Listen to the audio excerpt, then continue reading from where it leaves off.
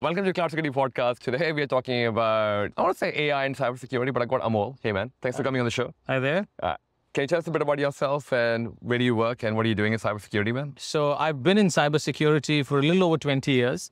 Started as a member of a red team doing hacking into everything from applications to physical buildings, and then switched over to building cybersecurity products in application security and widely enterprise and cloud security. At the moment, I work at Palo Alto Networks, where I run the Prisma cloud, which is Palo Alto's cloud security speedboat. How is the threat landscape from what it used to be to where in 2024, where are we? Typically, and it is just not for cloud, but threat landscape follows where all the important stuff is. Yeah. Because whether you're hacking for notoriety or whether you're hacking for financial gain, you go after places where there is mission critical workloads, mission critical applications, sensitive data that you can sell on the dark web and so on. So over the last sort of 5 years, cloud really started going mainstream. And the COVID pandemic hyper accelerated that journey where customers are building, migrating their tier one revenue generating regulated applications in the cloud.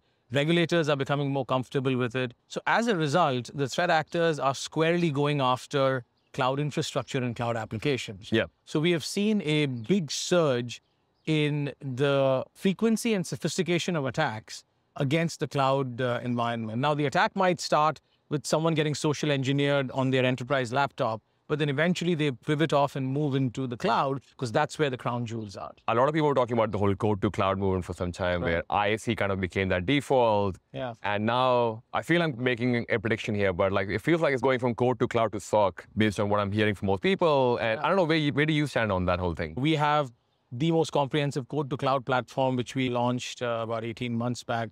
But we fundamentally believe that for an enterprise, and we hear this from customers all the time, protecting an enterprise is now equally becoming as protecting the cloud. Because organizations are largely in the public cloud, especially when they talk about their critical applications. So enterprise SOCs, a few years back, the cloud used to be on the fringe. Enterprise SOCs didn't really understand cloud constructs, cloud technology. So when they had to do any kind of incident response or incident triage, they would either pull someone in who understood the cloud or try to log into different cloud tools to understand, hey, what exactly is going on? So what we realize is that to truly get a handle on threat detection, incident response, incident management, bring that mean time down to some minutes, you need to natively understand cloud constructs and cloud technologies. For example, there is an incident against a cloud workload. That alert shows up in your security operations platform. There are some containers, some identities involved. If you want to truly understand in a very rapid way, for example, when was this identity created? What does this identity have access to? What is this workload? What is the criticality of it? What is running on that workload? Rather than calling someone who understands cloud or logging into another solution, imagine if you natively had all the context available. Yeah. And go a step further and say, you don't even have to ask for the context because AI and guided investigations is already telling you what the relevant context should be that you should be asking for. That's the journey that we are envisioning so that from a threat detection and incident response and secure operation standpoint, it's all natively integrated. One of the conversations that I've been having with a lot of people about this code to cloud to SOC transition has been the fact that most organizations have had SOC for years. Yeah. They are well equipped in the whole, hey, I know on-premise really well, I know applications really well, I know attack paths really well there as well. But there's generally a lack of cloud knowledge gap as well in that SOC layer.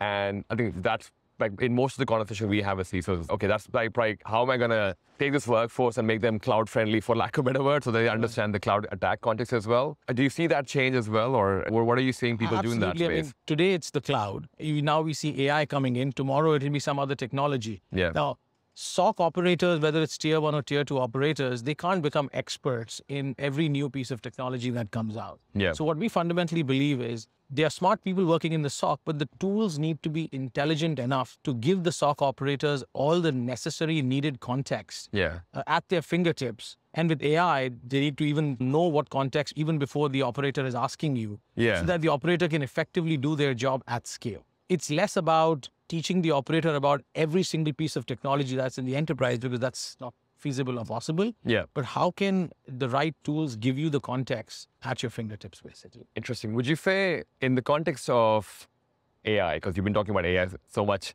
I'm curious, how do you see the AI sort of evolve in this cybersecurity world? Obviously, we're at an event here, Sure. and we've heard a few announcements. But I'm curious from your perspective, now that I've understood, okay, there is a knowledge gap in the SOC here, Yep. and sounds like AI could be the potential answer here Yep. as well. Where do you see AI play a role in cybersecurity moving forward? We look at AI from two lenses. There's precision AI, and then there's generative AI. Precision AI has been around for many years. This is your machine learning models, your statistical models, supervised, unsupervised. And then generative AI, everyone knows, is the new thing that's been around for just the last year and a half. Now, the application of these two AI constructs, we look at it from three lenses. Yep. Number one is securing with AI, which means how can you do far superior threat detection so that incidents can be caught and responded to much quicker. Number two is securing the AI. So now you've got a bunch of applications using generative AI components. How do you get visibility around it? How do you understand the posture of it? And then finally have runtime detection of all the evolving AI attacks. And the third one is how do you simplify cybersecurity by using AI? That's where generative AI is playing a really key role. Yeah. So whether it's guided investigations, whether it's being a assistive remediation, whether it's summarization, the ability to connect data sets and create complex queries by an operator simply asking a question in English or multiple languages. Those are the areas where we see AI playing a significant role in getting amazing outcomes for our customers. Interesting. And do you almost feel like the hesitation a lot of people have is we have a lot of what do you call hallucination challenges that people have been talking about. And people, when they hear about Gen AI, they're like, how are we going to make sure that my SOC analyst is not working on something which is going to send them to the wrong rabbit hole? Because they have to deal with network security, cloud security. Yeah. They have their own SOC challenges as well. How do you see this play out in that kind of world? Because there's a lot more than just cloud security today. Sure. In Gen AI, it's hallucination. In precision AI, there's always false positives and false negative problem. So yes, as an organization that has deep expertise and a big research team, we are constantly focused in measuring the efficacy of our solutions, which means that we have people looking at the output coming out of whatever, whether it's Gen AI or precision AI, to see whether this is actually right or wrong. And we are building guardrails in place, especially when it comes to Gen AI. And that's where we get the confidence before we release products out that, hey, is this within that high 90s of accuracy where this can drive effective outcomes for our customers. One thing that was interesting for me, specifically in that conversation around how AI can empower network security, SOC,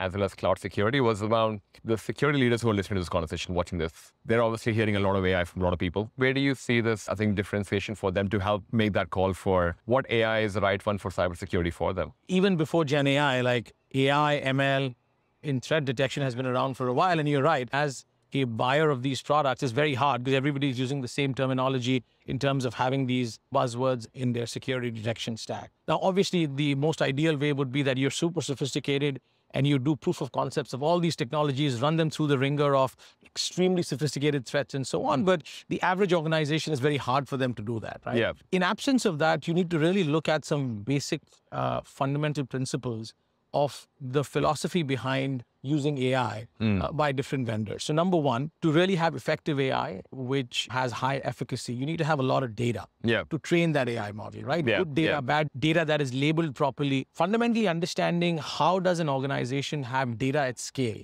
so that the efficacy of the model is only as good as the underlying data, right? So if you, let's say, vendor A or product A, it has 500 customers, right? Mid-size, some enterprise, versus another company that has 60,000 customers and a wide range of very large enterprises to mid-market. That gives you a sense of, okay, what data do you have access to? Build your AI models. And then you have to really ask the right questions around the maturity of the security research team that is informing the data science and analytics team on what are the threats that are out there that they need to build machine learning models around. So those are the things that I would ask serious questions around if I was a buyer of AI-based detection technology to really pass through the noise and understand who's sci-fi versus who's real AI. It's a good way because I think the data is what makes the difference where some of the newer players in the market may not have a lot of data to work through. They don't. But for people who have been working in this space for a long time, have a lot of threat intelligence data, they definitely can do a lot more in terms of not just they have a data set to work with that can help build the accuracy instead of just someone claiming that can have accuracy. No, and even for people who have data, we have gone through this pain. It is not something you can perfect overnight. You can write a regular expression rule. It is quite deterministic. You can tune it in a couple of days. But when you talk about AI, it takes time. It takes a lot of data, a lot of customer feedback to really understand if you have perfected a technology or not. So it's not something that you can very easily crack. Nah, agreed. Awesome. Nah, thank you so much for sharing that. Where can people find more about all the stuff that you guys are doing and the products you're building to make AI and cybersecurity a bit more accessible for people? Yeah, obviously go to paloaltonetworks.com across NetSec, cloud security, and our security operations platform. There'll be links to sign up for the early test drive of our AI products. Nice. And of course, get information on all the new stuff that we are doing there. Awesome. Yeah, thank you so much for sharing that. Thank you so much for coming on the show as well. Thank you. Thank you for listening or watching this episode of Cloud Security Podcast. We have been running for the past 5 years, so I'm sure we haven't covered everything cloud security yet. And if there's a particular cloud security topic that we can cover for you in an interview format on Cloud Security Podcast, or make a training video on tutorials on Cloud Security Bootcamp, definitely reach out to us on info@cloudsecuritypodcast.tv. By the way, if you're interested in AI and cybersecurity, as many cybersecurity leaders are, you might be interested in our System AI Cybersecurity Podcast, which I run with former CSO of Robinhood, Caleb Seamer, where we talk about everything AI and cybersecurity. How can organizations deal with cybersecurity on AI systems, AI platforms, whatever AI has to bring next as an evolution of ChatGPT and everything else continues. If you have any other suggestions, definitely drop them on info@cloudsecuritypodcast.tv. I'll drop that in the description and the show notes as well, so you can reach out to us easily. Otherwise, I will see you in the next episode. Peace.